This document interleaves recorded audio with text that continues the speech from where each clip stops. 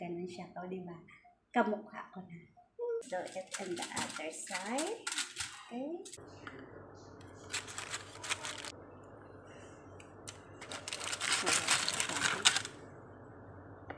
Like this. Okay. So lovely.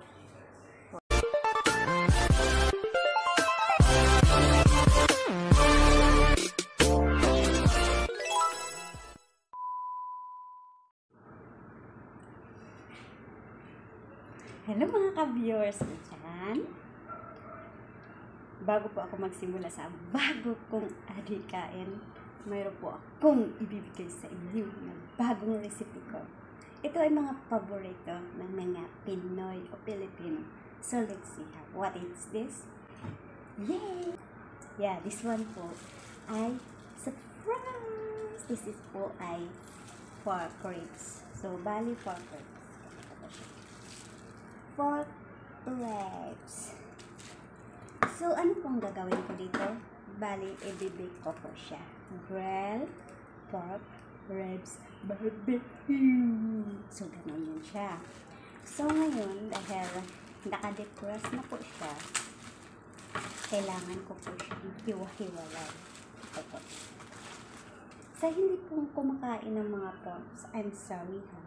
But kasi sa mga Pinoy o sa Pinas, mahilig po silang kumain ng pork. Ito yung pinaka-importante sa lahat. So ngayon po, ang pork ribs ay nagbibigay tuwa sa mga taong palakain ng baboy. Ganun siya to, di ba? Kamukha ko na. Kamukha ko na. Ganun siya. So ngayon, paghihiwa-hiwalayin ko po ito. Pagpahiwa-hiwalay.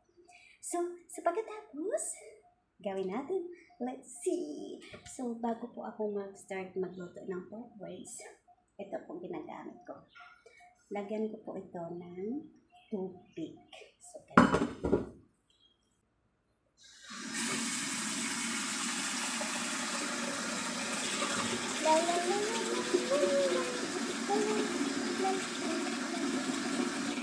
So, now, puno na siya.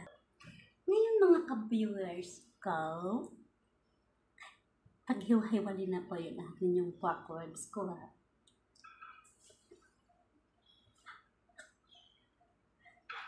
Isa daw multo sa ilalim ng kusina lumabas. So ganito po siya guys. Hiwa-hiwalay na po. Masarap to siya, masarap. Kasi paborito ko ng aking mga amo. This is my employer favorite at all. So, ano pong gawin natin? Ilagay po natin dito sa tubig. Pagkatapos, ating pakuluan.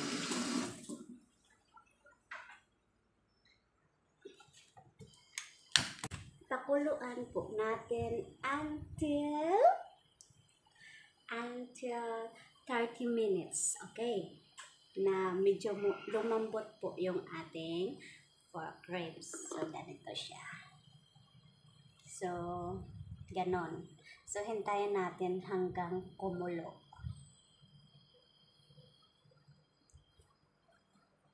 Ganito talaga ang mukhang bro, ha? Laging pasaway sa kusina. Di bali, magaling namang magluto eh. Di ba? Sa mga viewers ko, thank you po sa panonood sa chismosang ito. Kaya, manood ka lagi ha. Dahil bibigyan kita ng tips kung paano magluto ng masasarap na pagkain. Ganun yun.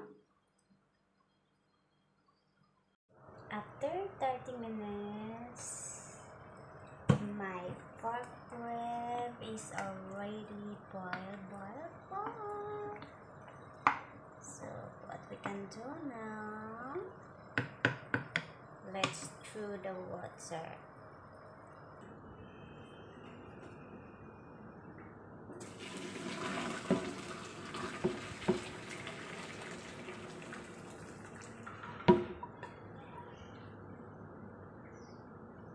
So now it's already good looking. Guys, pawis na nga ako eh. Wala naman akong ginagawa, pero napapawisan ako, diba? So ngayon, ipapakita ko sa inyo my special barbecue sauce. Ito po siya. So, pwede mo siyang mabili sa cold storage and DUC or kahit anong supermarket. Ito po ay tinatawag na chili and pepper barbecue sauce. Masarap po siya. Pwede directly to eat. Pwede siyang ihalo kahit ano. Pwede din sa manok or anything you want. Okay? So, remember this. So, ganito po siya. Kasi hindi po ako komportable na itiretso siya or gusto mong lagyan ng any spices or any maasim-asim. Kaya pwede mong gawin ito. So, lagyan natin ng lemon at saka chili. It's a spicy little bit. Okay? So, let's start to doing this. Okay. Up so much. But it's okay. Not bad. So, not bad. So, let's get the chili. It's like very small chop. So, if you don't want to use chili, it's okay. Sa mga hindi mahihilig sa maanghang. Okay? If you don't like chili, then no need to add. But for us, they like chili. So, you can add this and little bit of lemons. Squeeze of lemon. So, like this. And, okay? So, it's very nice already. So, like this again. Now, let's stir. So, I think I need for someone. It's depend to you how much you want. If you want, you can finish this bottle. So, then you make nicer so much your taste. So, ito po yung marinalay. Hi guys, dahil tamad po ako maghugas ng baking tray, ito po ang ginagawa ko. Nilalagyan ko po siya ng coal. So, ganun po siya. Ito po nag-prepare na po siya. Okay. Para hindi siya madugning. Kundi malinis po. So, iwat lang natin dito. So, ganun. So, now, this is the time to put our pork ribs. So, ganun lang siya. Ganun lang siya, guys. Kasimple. As in very, very simple recipe. So, ganun lang. Pero, mai-enjoy ka sa kakain. So, ganun lang siya, guys. Okay? Now, start with putting our sauce. Ganun lang siya, guys. So, ilagay natin yung sauce. Ganun siya. It's a lovely, wonderful piece of pork rib recipe. Ganun siya. Okay? So, ganun siya. Try niyo sa inyong bahay, guys. As in, mai-enjoy kayo sa kakain. 100%. So, let's do it on the other side. Okay? Ganun siya, guys. Let's do it on the other side.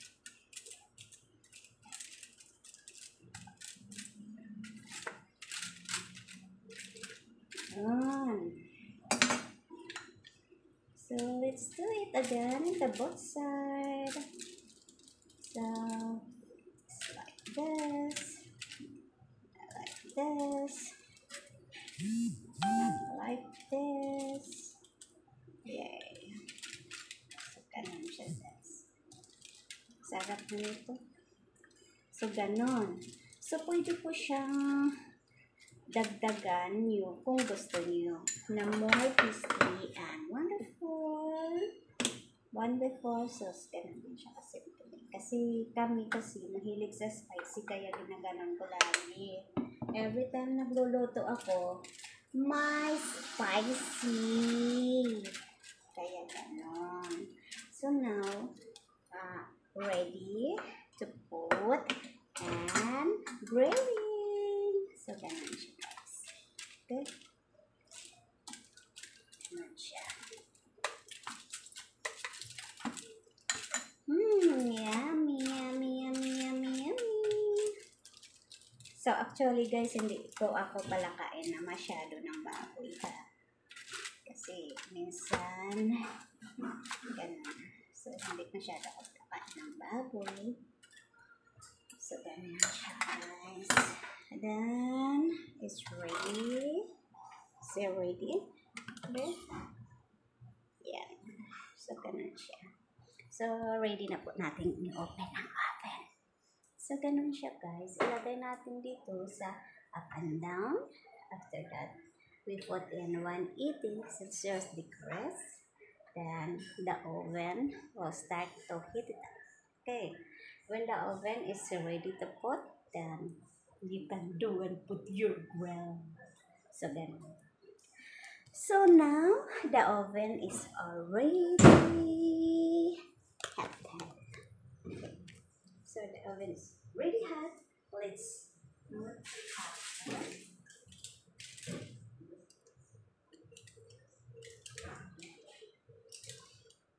our pork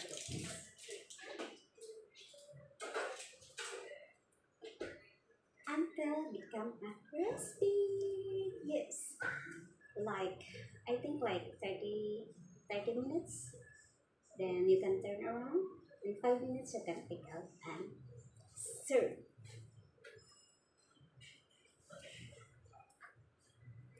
Around 30 minutes to 1 hour is ready to take out. Okay. So now let's see how is the result of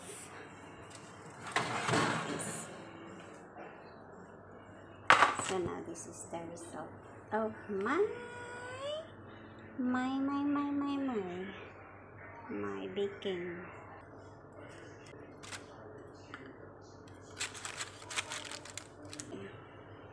Favorite barbecue part.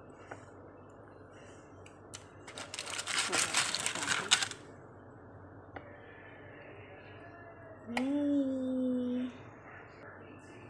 Then we can put some like this. Okay, it's a lovely fork.